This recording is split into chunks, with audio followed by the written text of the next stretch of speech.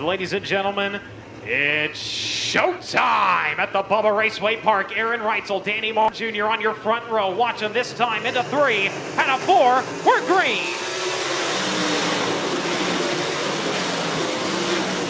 24 drivers take off into turns 1 and 2. It will be clean and green down the back straightaway. It's going to be Aaron Reitzel jumping up to the race lead. Aaron Reitzel trying to post his second victory of the 2015 season with the Lucas Oil ASCS National Tour.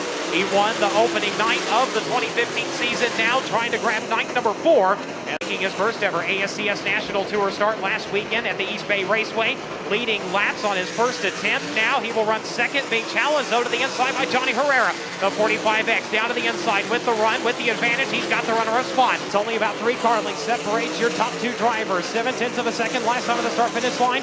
It will be within a car length this time off of turn number 4, but Reitzel with a good run. He's going to put some distance now. 8/10 of a second between he and the 45X for the second time in 2015. Aaron Reitzel goes to victory lane. Your winner at Bubba Raceway Park.